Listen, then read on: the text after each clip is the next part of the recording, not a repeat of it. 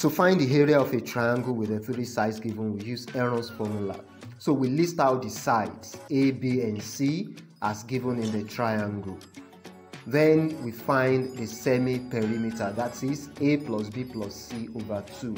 So for this triangle, it is the sum of 25, 25, and 30 divided by 2.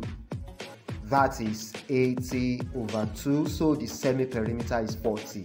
Now the area by Heron's formula. Heron's formula is given by the square root of the product of S minus A, S minus B, and S minus C.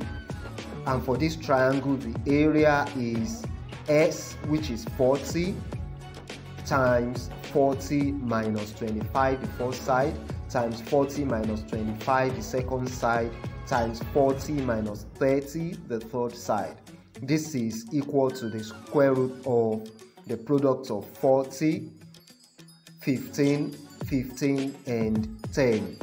That gives the square root of 90,000, which is 300 square units.